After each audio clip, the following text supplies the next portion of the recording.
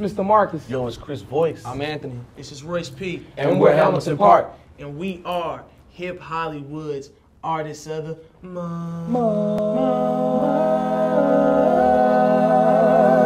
It's obvious these guys can sing, but they actually bonded over basketball before belting out songs. Hamilton Park is a park on the east side of Atlanta, Georgia. That's where we used to play basketball at all the time and just basically work on our bond and just meet up there as friends and chill. Now, 5 years and a deal with Harrell Records later, the group made the ladies swoon on the Scream tour.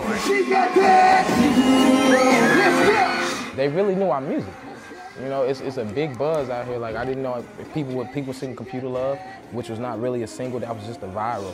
They something called Us, which I expected, but it was fun.